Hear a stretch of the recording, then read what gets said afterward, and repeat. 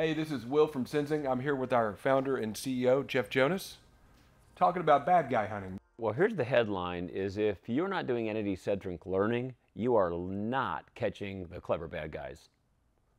Full stop.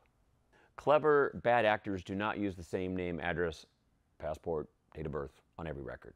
Not the smart ones. Right. Only the idiots would do that. What you're trying to do is you're trying to overcome channel separation. And how do you figure out that this identity and that identity, because they're trying to separate those, are really the same person? If you can't do that, you can't catch them.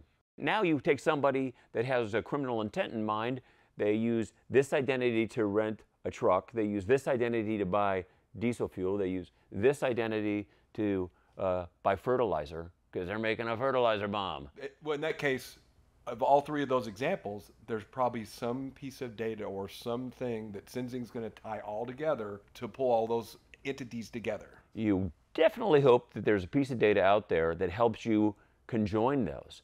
But if you're doing record matching, the most common typical form of entity resolution is record matching, where you have a record and you're trying to find another record that matches it. You will never find them.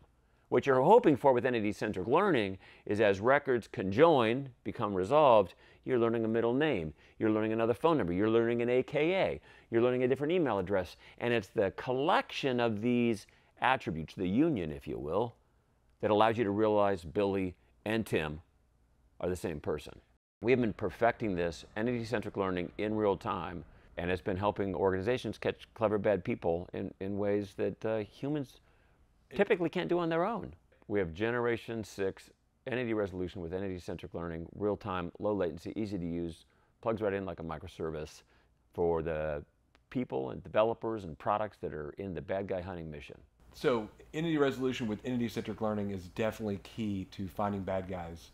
If you want a demo of Senzing software, contact us and we will give you a demo and briefing on Senzing's capability and entity-centric learning. Because it turns out entity-centric learning is a must-have. Absolutely.